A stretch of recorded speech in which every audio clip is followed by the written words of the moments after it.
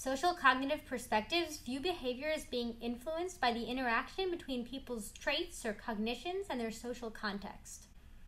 So if one of the general themes of psychology is the interaction between nature and nurture, we can think of the social cognitive perspective as talking about the interactions between an individual and the situation that they are in. So let's say that Megan here has an interest in playing soccer, and because of that, she joins the soccer team. And, as a result, she starts to spend a lot of time with the soccer players. So here we have a cognition, the interest in playing soccer, and this leads her to join a certain environment to hang out in this case the soccer team. And as a result of being on the soccer team, she starts to spend a lot of time with the soccer players. So you can see how a cognition can lead to choosing a certain environment, which can then change our behavior.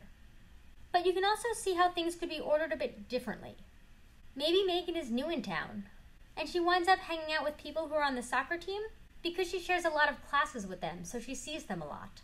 And these friends, perhaps unsurprisingly, spend a lot of time talking about soccer. And so Megan starts to become really interested in it. And as a result, she decides to join the soccer team. So here we have a behavior that leads to a cognition, which eventually leads her to choose a certain environment.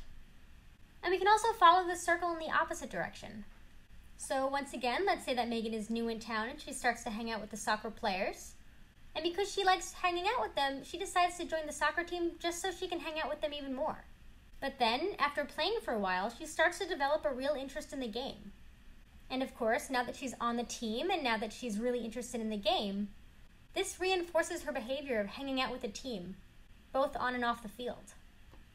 So here we have a behavior that leads to an environment, which then leads to a cognition, which at the same time serves to reinforce the behavior.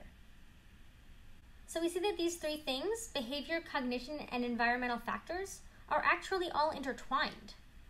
And they're intertwined in such a way that they actually all rely on each other.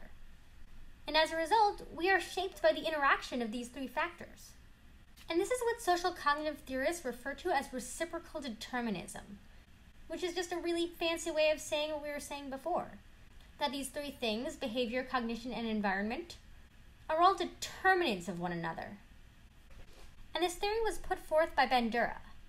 And if his name sounds familiar, it should, because he's also the scientist who did a lot of work on observational learning, or learning that occurs by watching the behavior of others, which I think works really well with reciprocal determinism, because it implies that learning and changes in our behavior are gained through our interactions with others and through our observation of the behavior of others, which I think fits in really nicely with this cycle.